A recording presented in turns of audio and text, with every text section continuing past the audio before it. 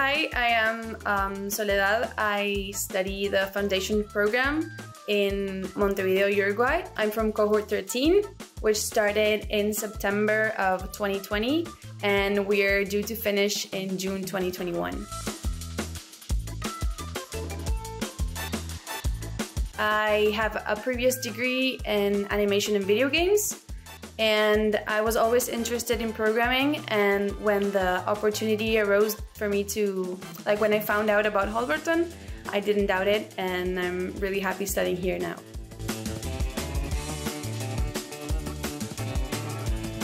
In one word, I would say Holberton is challenging, but in a good way, but challenging definitely.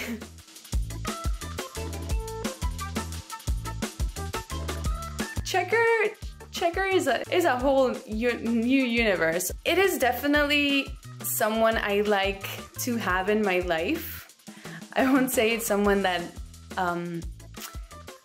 Checker is moody, has mood swings. At first, I sort of hated it because it never worked towards my benefit.